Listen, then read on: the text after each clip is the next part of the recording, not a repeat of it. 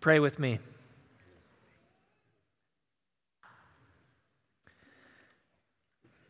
Father, we take inventory right now of all that we can comprehend of you, all that you are. We repent of the ways that we have forgotten you in this past week, the ways that the cares of this world have pulled us from you, the ways that we have then suffered a lack of hope and peace and joy in you. We turn now back to you. We sit under your word. We worship you. We adore you. And we ask that we would do our best to get out of your way as you work in our hearts and mold us and renew our minds. In Jesus' name, all God's people said. Amen. Hey, good morning. My name's Glenn, if I haven't met you. One of the pastors here. Really excited for this morning. We are beginning a new sermon series. So if you brought your Bible, I want you to meet me in the book of Exodus. Exodus. We got two people excited. Okay. Exodus is the second book in your Bible. That word, by the way, Exodus, it's derived from the Greek translation of the Old Testament, the word exodos, which means a going out or a departure. The story of the Exodus is the story of God, Yahweh, rescuing and delivering his people from the oppression and the cruel slavery of the tyrant Pharaoh in the, at the time, world superpower of Egypt. Traditionally, Moses, who will emerge as the main character in this book, is known as the author. The first 5 books of your Bible, also known as the Pentateuch or the Torah. Exodus is the second one. Moses is thought to have either done the actual writing or influenced the writing of all 5 of those books. When Jesus himself quoted from Exodus, he attributed it to Moses. I don't know who you trust. I trust Jesus. So this is an amazing story. I personally, I don't know that there is a story that I adore more than the story of the Exodus. I was talking to Roy about it this week. It is so epic in scope that I can't think of another story outside of what Jesus Christ did in his death and resurrection that gives you more compelling ups and downs of emotions and twists and turns, and you can just get obsessed with the grandness and the awe and the power of God on display in this story. The drama of this story has captured people for millennia. Many filmmakers have expressed through their art, their rendering of the story of the Exodus. And although definitely not fully accurate, the best rendering, without a doubt, is DreamWorks' 1998 classic, The Prince of Egypt. If you know, you know. If you have one of those lying around, you get it. You know what's up. By the way, students in the room, that right there is a tape for a video home system, aka VHS. You had to have another machine called a VCR to play it.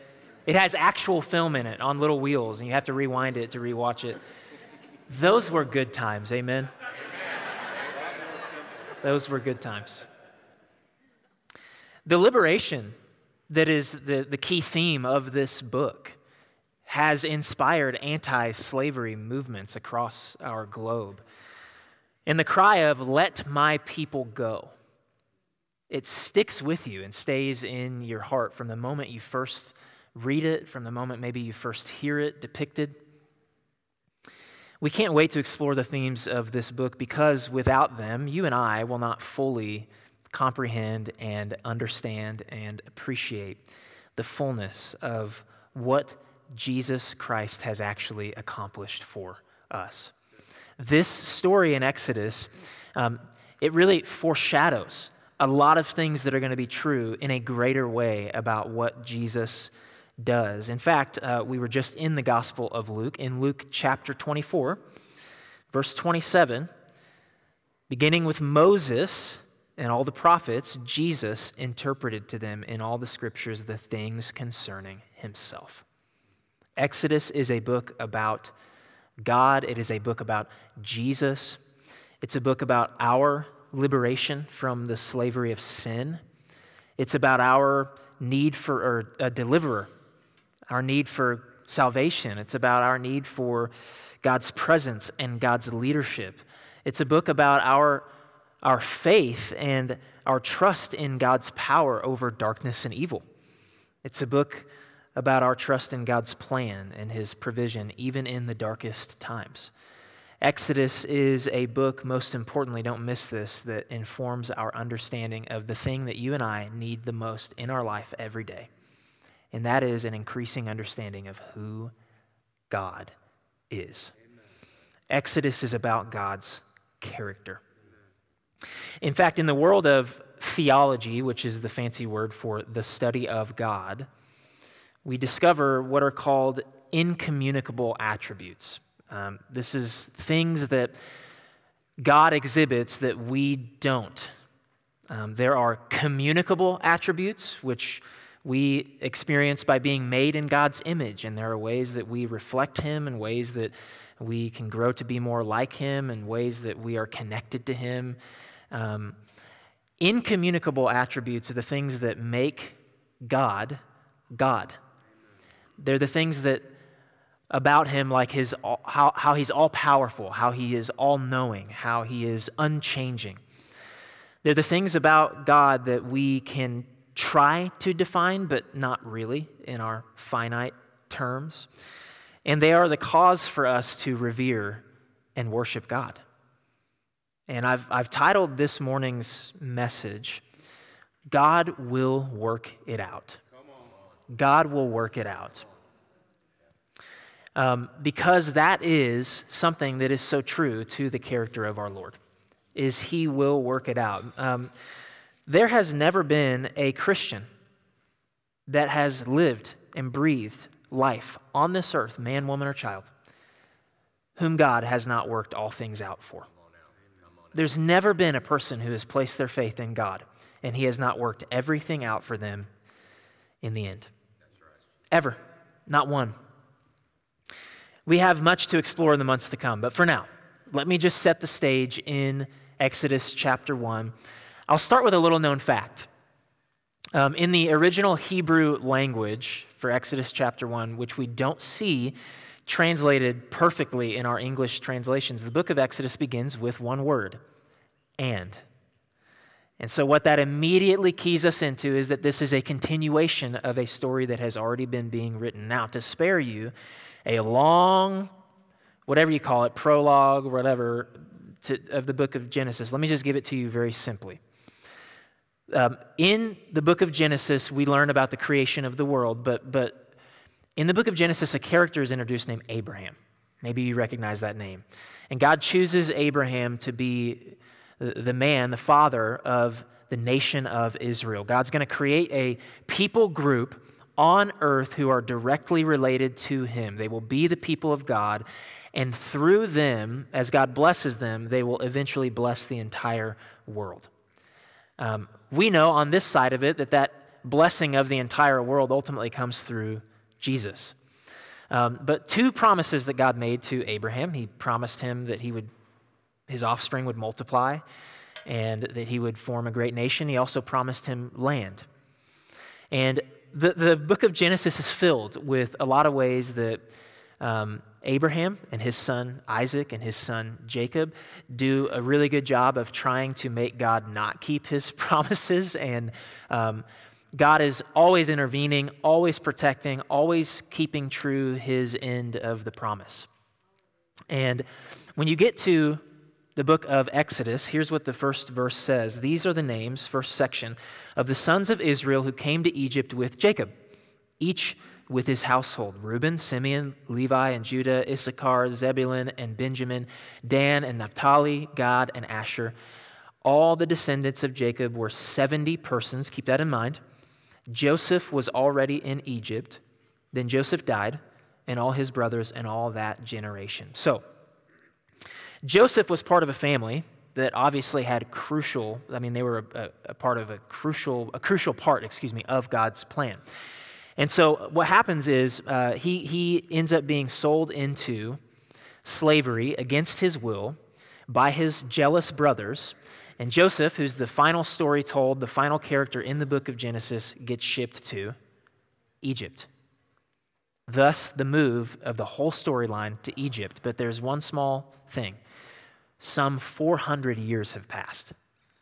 And so there is a new character that enters into the story.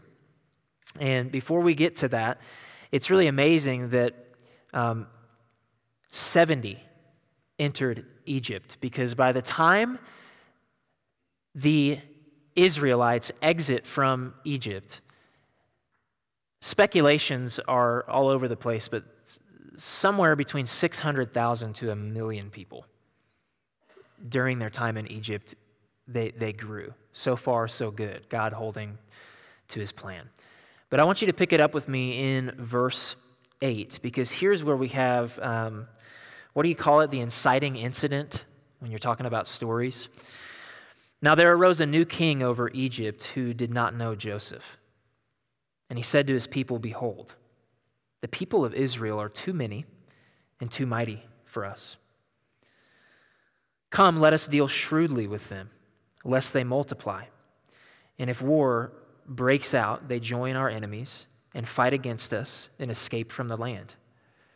Therefore they set taskmasters over them to afflict them with heavy burdens. They built for Pharaoh store cities, Pithom and Ramses.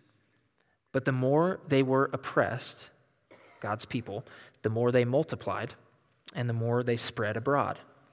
And the Egyptians were in dread of the people of Israel. So they ruthlessly made the people of Israel work as slaves, and they made their lives bitter with hard service, in mortar and brick, and in all kinds of work in the field. In all their work, they ruthlessly made them work as slaves." I want to stop right there. The ancient Egyptians were somewhat infamous for their sense of superiority and racial and ethnic superiority toward all other people and people groups. And so it isn't surprising to see them afraid, as is mentioned in the text, and discriminating against a minority group in their midst. Some research would say that they were afraid of the Hittites on the north side of Egypt invading, and what would happen if the Hebrews decided to have a slaves revolt and take over. This is a Pharaoh, too, that feels no debt to Joseph. What happened in Joseph's story was all God, but Joseph started as a slave in Egypt, and he eventually worked his way up to being like second in command in Egypt. And with God's help, he interpreted some dreams that Pharaoh had that revealed there's a famine coming to the land.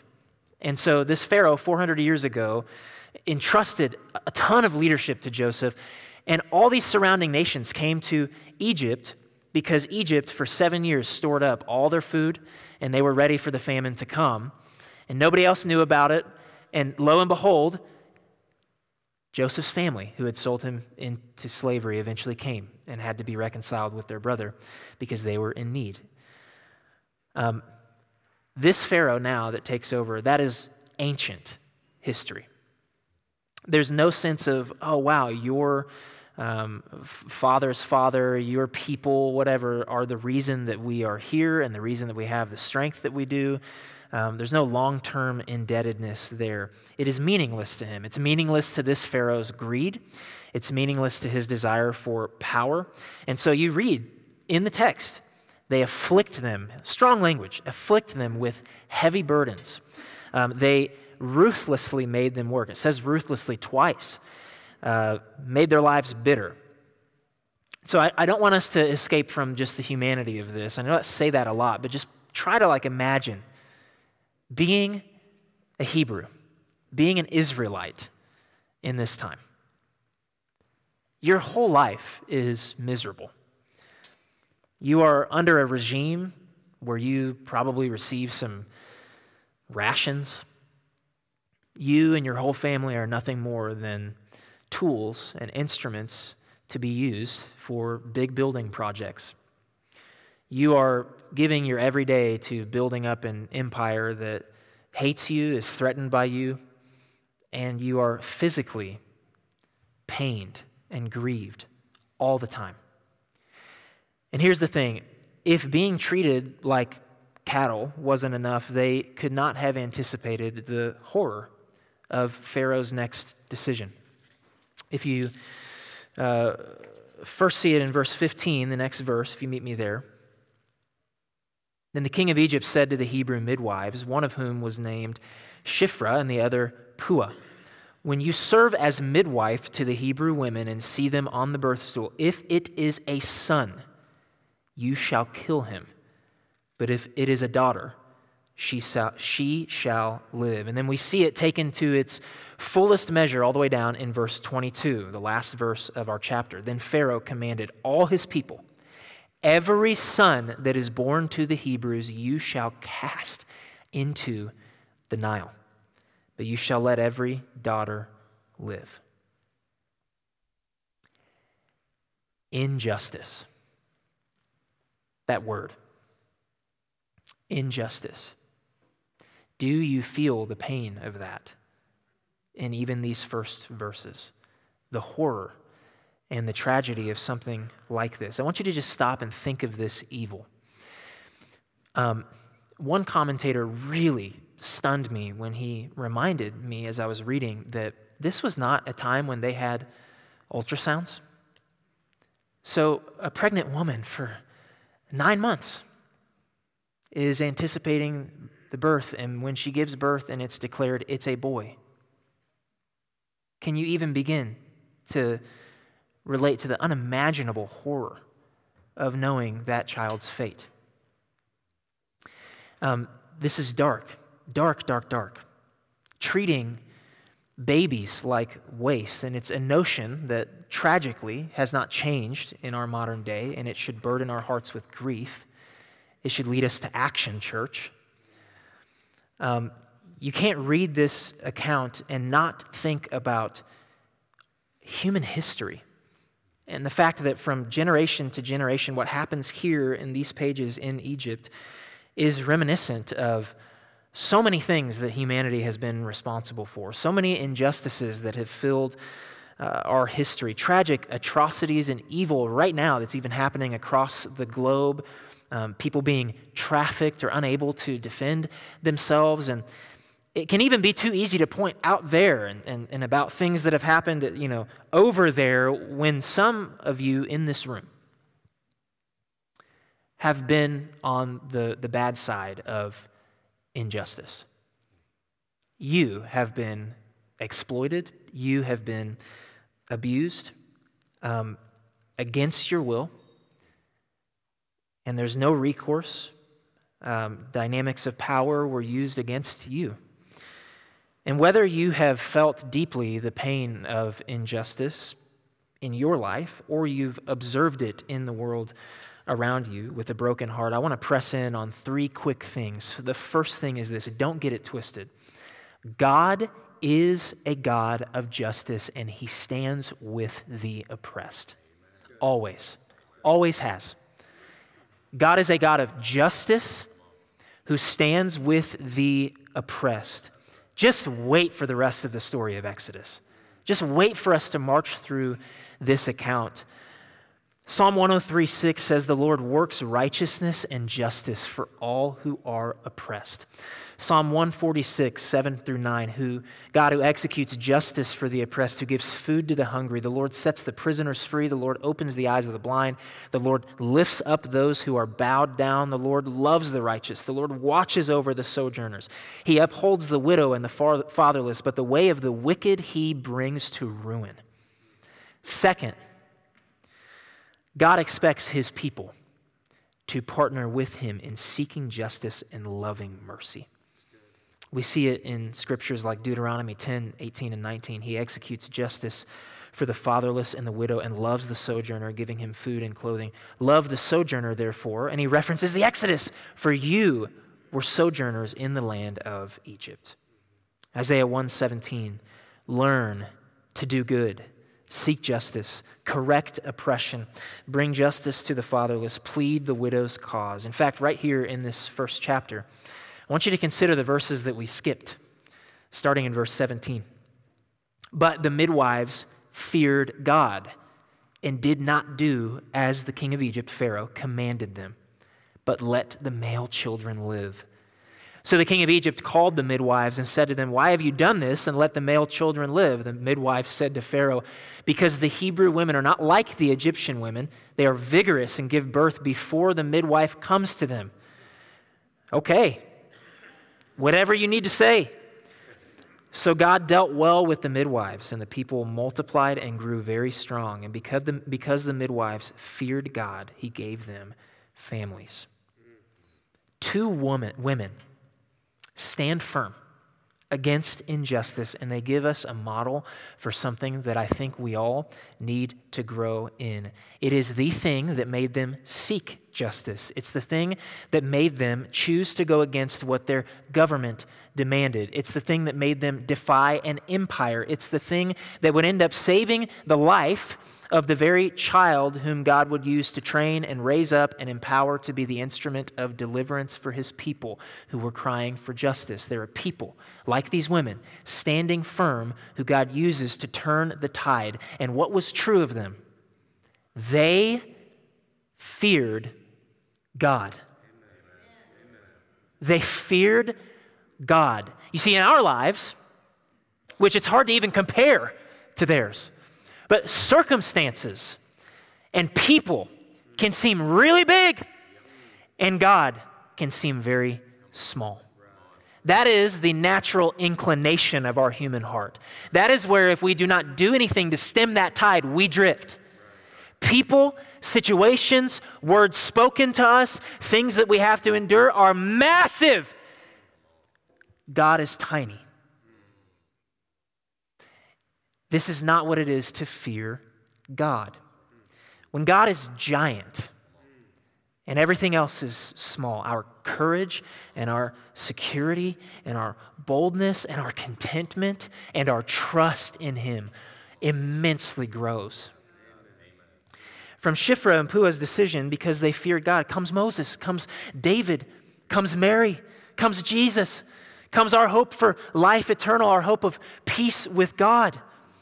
That we get to be his children, reunited with him, blessed forever. These women would have never known.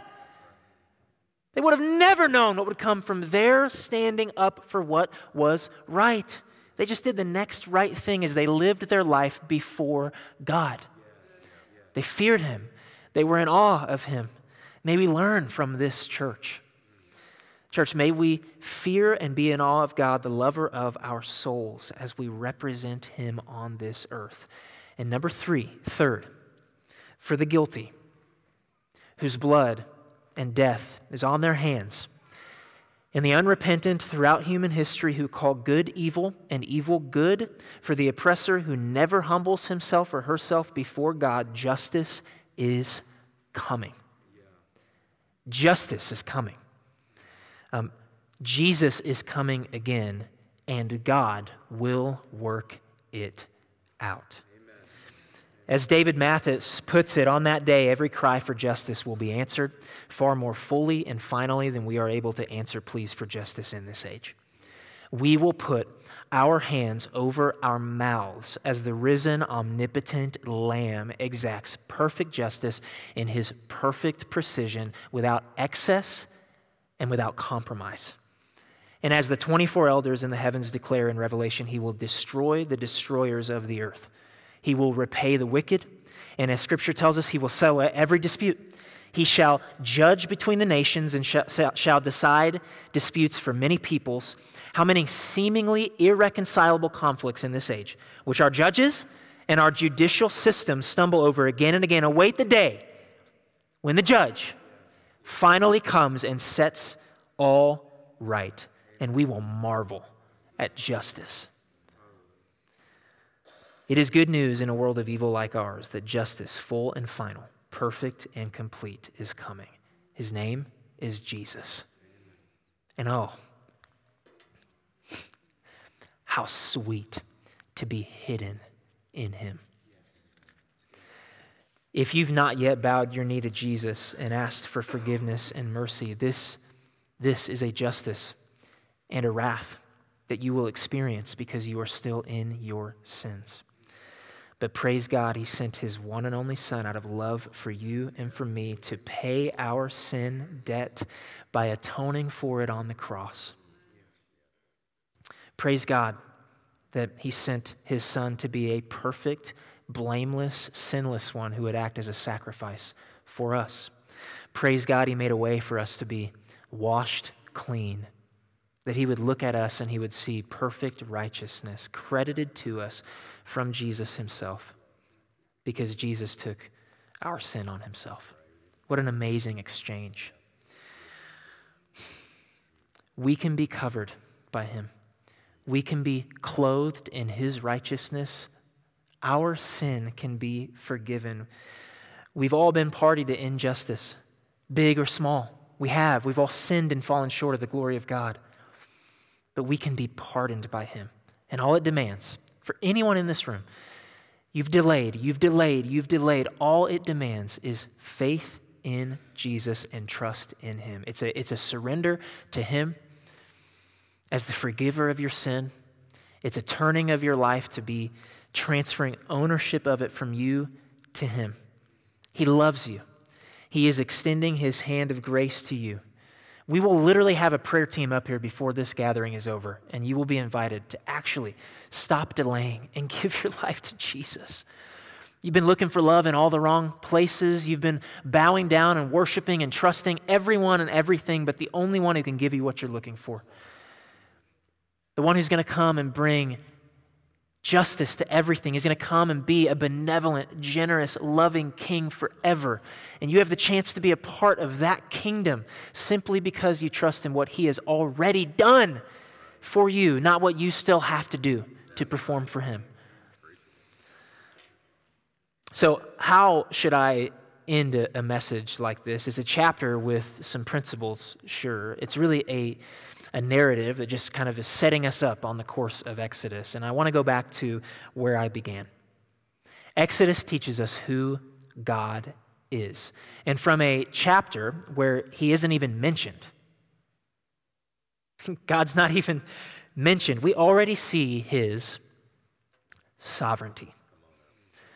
That God is sovereign means that he has his hands in everything.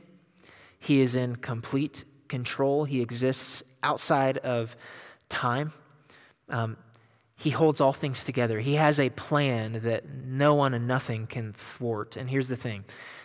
We all know this and have experienced it personally because God often exercises his sovereignty in unexpected ways and through unexpected means. I never thought my life would bring praise to Jesus through cancer. I never thought I would make much of Jesus through sickness and weakness. I would have never had the thought that I could preach the hope of Jesus from a position of meekness and forced submissiveness and pain as much as from a position of strength and leadership and influence and personality. And yet here I am, understanding more deeply the sovereignty of God and realizing that he is the only one not only worthy of my reverence, my fear, and my worship, but also of my trust. He is good and he only does good. And I want to remind you, if you're a Christian, child of God, you are called in Scripture an overcomer. And it is by the blood of the Lamb and also the word of your testimony. The same God who can orchestrate the incubation of 70 people into a nation where it was as difficult as slavery and genocide to result in a group of 600,000 to 1 million marching through a parted sea to become a new nation set apart for him, is the same God of the little tiny details of your life and mine. He is sovereign. In Romans 8:28, you've heard it before, you need to hear it again. We know that for those who love God, all things work together for good, for those who are called according to his purpose. Here's the thing. None of us were born into this world with the notion that our life would look exactly the way that it has up to this point. None of us come in willing to admit that we're naive, and all the things that the American dream feeds us that we think are going to happen in our life, when those things don't happen, we're surprised by that. We never plan for suffering and trial. We never plan to be in a place where we feel injustice. We never plan to be in a place where our hearts are broken, where we're devastated. We never ever plan to be. Our children, for those of you who are parents and grandchildren, we know not what awaits them in their life. They will experience life in a fallen world where nothing is as it should be. As much as we try so hard to pretend that that's not true, it's true. And right there with them is a God who hears. Right there with them is a God who knows, a God who sees. And let me just tell you this, the degree to which any one of us learn to surrender our lives to his will, the degree to which any one of us is willing to actually increase in our trust of his plan, the degree to which we are willing to humble ourselves before him and say, your ways are not my ways, your thoughts are higher than my thoughts, is the degree to which we will have peace. Period. When we get our minds and our hearts fixed on the simple truth that God will work it out, as simple as that sounds, life is so much easier to endure. May a supreme comfort in our lives be that he is God and we are not. And we can trust him for reassurance. All you have to do is stare in awe at the life, the death, and the resurrection of Jesus that purchased for us the happiest ending that we could ever dream of, and a friend who sticks closer than a brother to hold us and keep us through it all. There is no one like our God. Amen? Let's pray. God, you will work it out. You will work it out. Where that does not land on our hearts this morning, I pray you would remove distraction, you would remove all the doubts and the concerns and the whatabouts, and you would get us to a place of humility that says you will work it out because you're good and you love us and you work all things together for our good. God, I'm asking for a spirit of faith to increase in our church, a spirit of hope to increase in our church as we look at the people of Israel in captivity in Egypt, and we know you're coming to bring justice. You're coming to bring deliverance. You're coming to bring freedom. And in the same way, Jesus, you came and you brought for us freedom from sin, freedom from death itself, freedom from all of the schemes of the evil one. You liberate us. You lift our burdens. And we know you're going to keep your promises. Hallelujah. Praise be to your name, Jesus. And all God's people said.